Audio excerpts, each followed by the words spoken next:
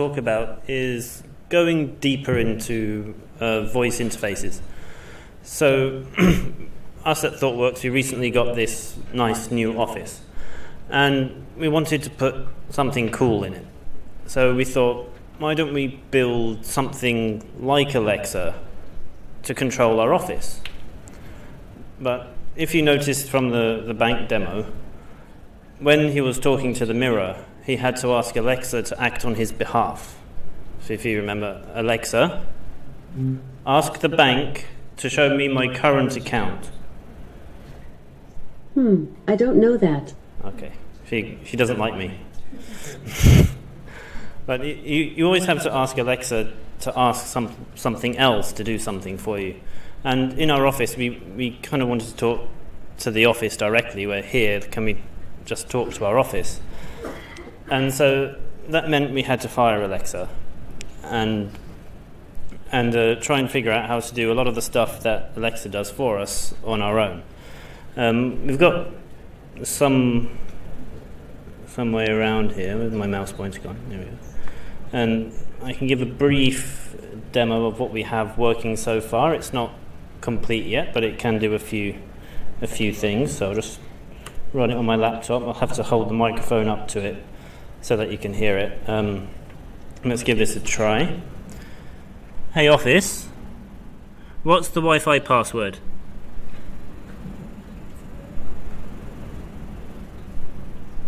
Which Wi-Fi network? TW guest.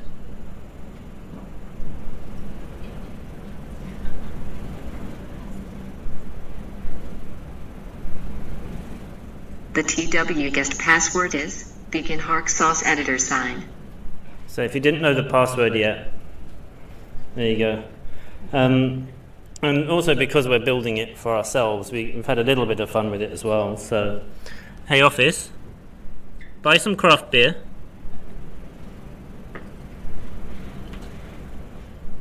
Sorry, can you please repeat that? Buy some craft beer.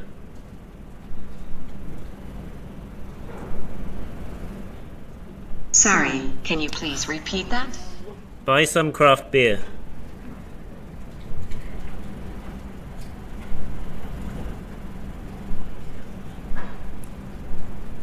What type of beer would you like? Yender Pale Ale.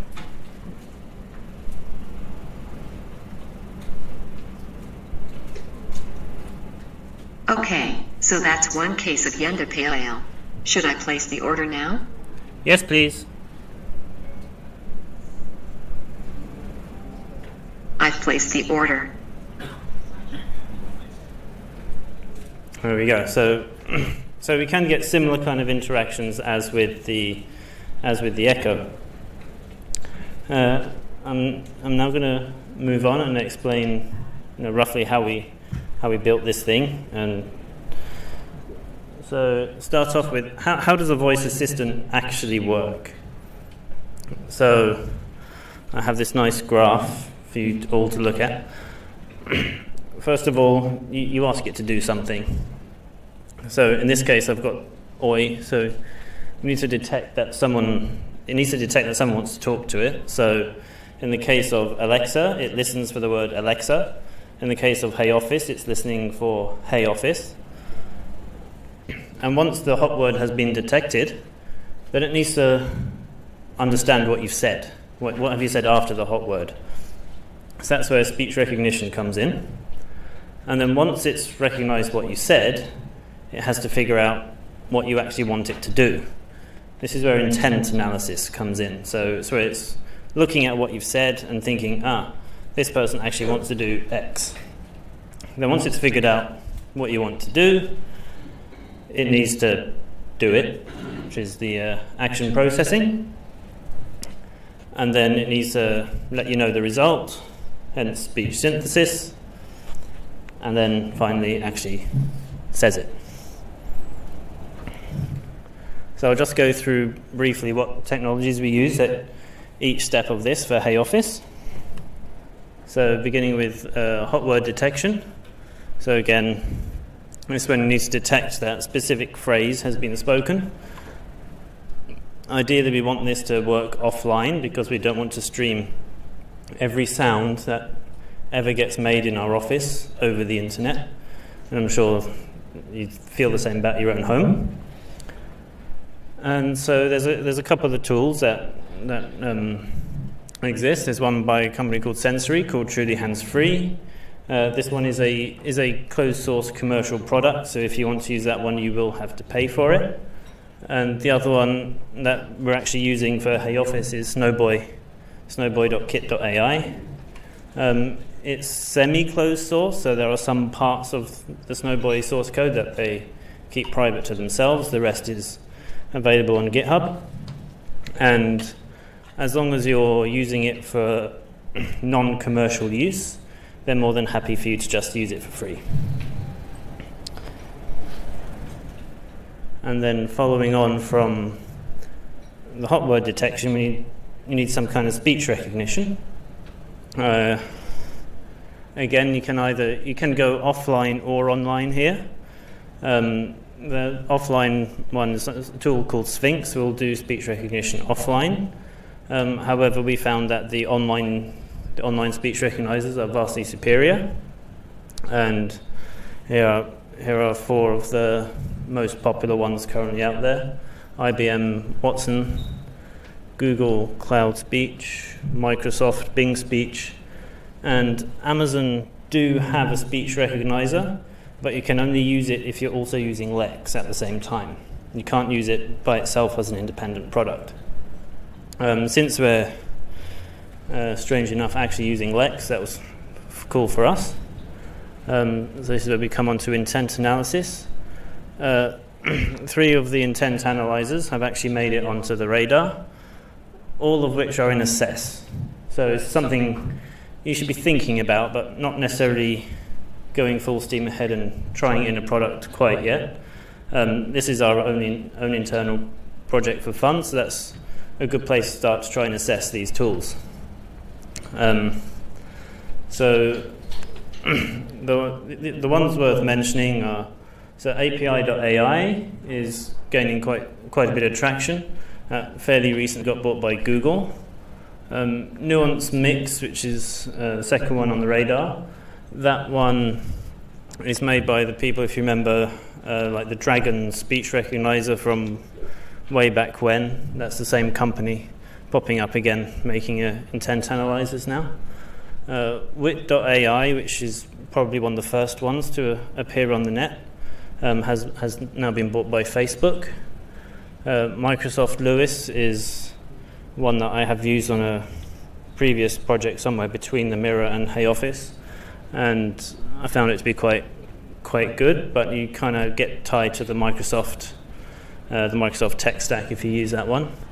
IBM Watson Conversation I've seen pop up, although I've not actually used it myself, and then Amazon Lex at the end there. So in this current edition of the radar, when they talk about the conversational UI theme, they give it an honorable mention, but it's not made it onto the radar as a blip.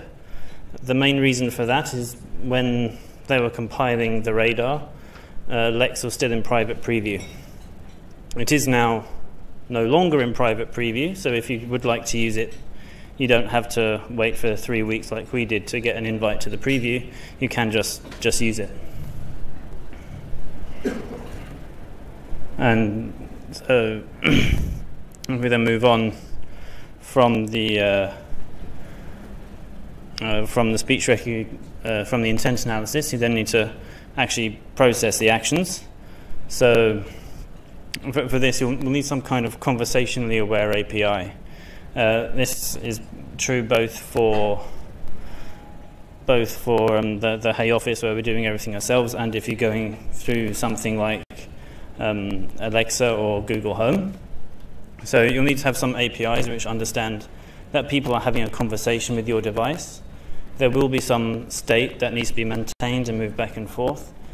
Some of the more complex conversations may actually transition from one intent to another.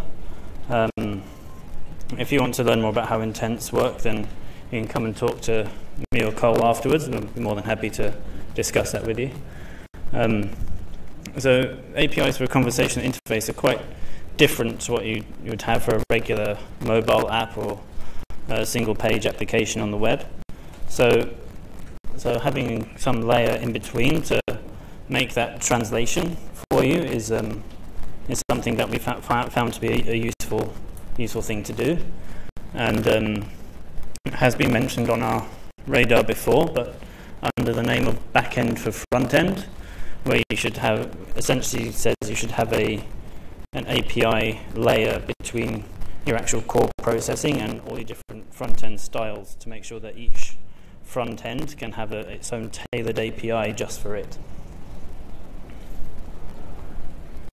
And so when it comes to the action processing in Hey Office, again, because this is an internal project and we want to play around, we've decided to use a serverless architecture, going quite heavily into the Amazon fanboy space here.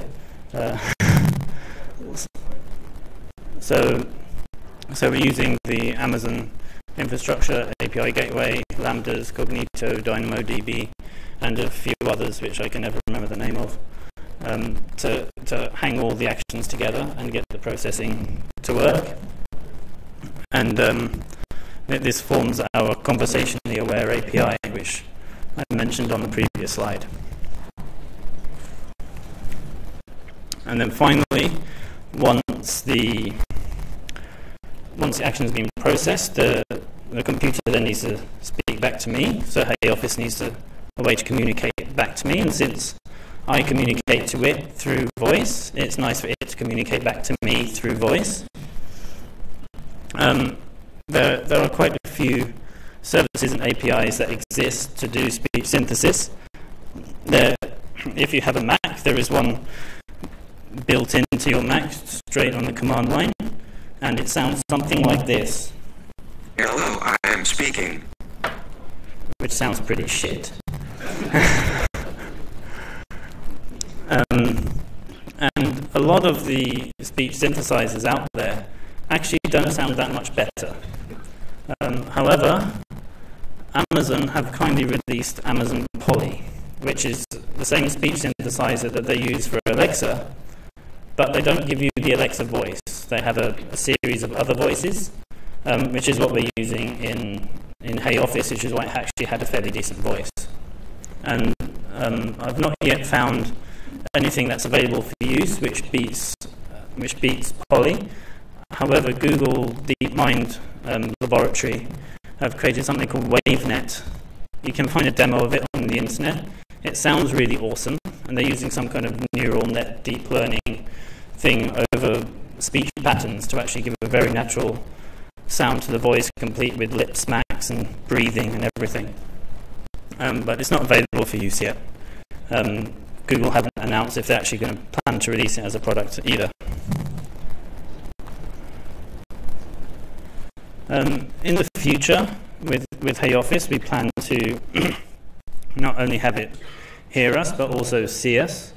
So there'll be some form of face recognition so that we can have some control over over some of the intent, so we can make sure that it's actually a thought worker asking for this, or if we need to know who you are for some reason, then having it know who you are is good.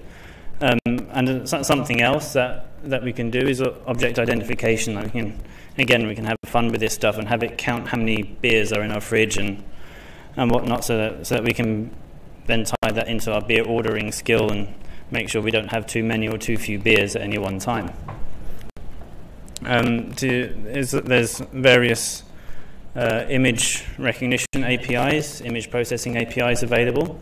Amazon Recognition is also on the radar, so that one will get a special mention. But there's two others here which do a similar thing, and we're just starting to look into this, and we'll see how it goes, I guess, on the next radar. And then finally, the last thing I want to mention about our building of Hey Office is that the demo that I ran on my computer, when we first started writing the code to tie all the Hey Office stuff together, we started writing it in Node.js. And that was going well. We could call all the service, we could get all the sounds.